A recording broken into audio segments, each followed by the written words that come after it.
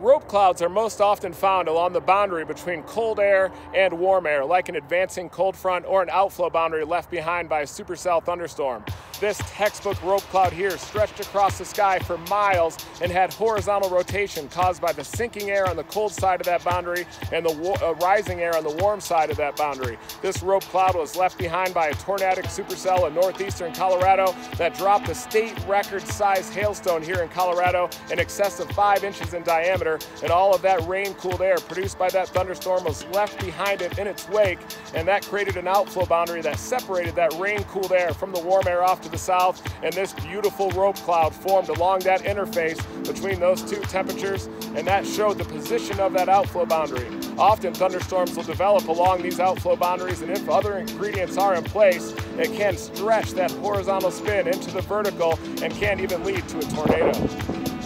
Large tornado well northwest of Yuma, Colorado, coming out of the rain to the backside of this thing.